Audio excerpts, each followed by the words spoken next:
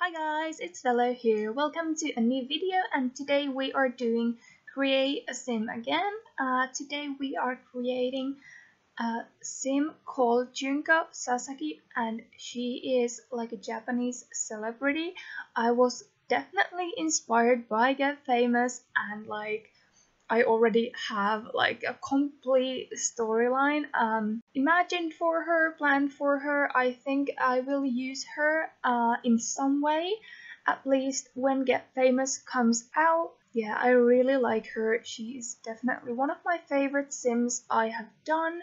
And in case you didn't know, you probably didn't because I've not talked about it here, but I love Japanese music and I love Japanese idols and singers, so this was definitely taking a lot of inspiration from some celebrities, like real life celebrities that I've followed or I know of.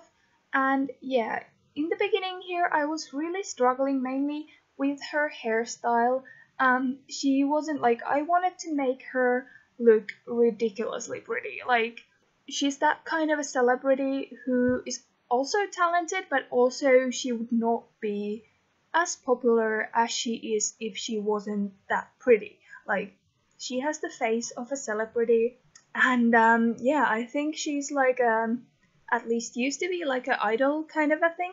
So she's not necessarily only a singer, but she's like, she does singing and then acting gigs and like photo shoot gigs or model gigs. I think she's like kind of this multi-talent personality that is very common in Japanese media or pop culture industry.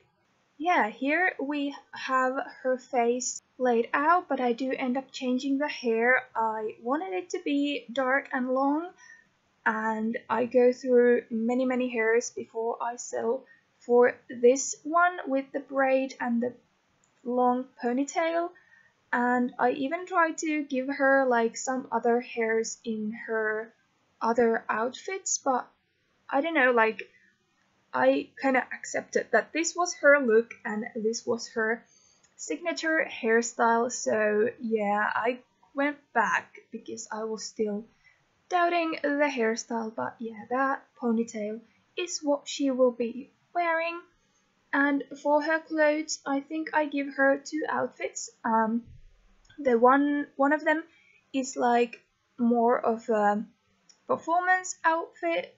It's a long transparent or mesh skirt that she would like go on stage on, and she would perform wearing that outfit. And then the second one is more casual, what she would wear in everyday life or maybe to a photo shoot or something like that. So this is the performance outfit, and I kept her makeup very subtle and kind of like I gave her all the makeup like categories, but I kept everything quite natural because that's also very common in Japan. Like, you can have lots of makeup, but you don't really look like you have that much, so they really aim for this more of a natural look. And here I try on a few things for her second outfit. I might end up doing two or three outfits anyway. I really like this blouse and this skirt, but I don't think I keep them on her. Instead I give her this other top.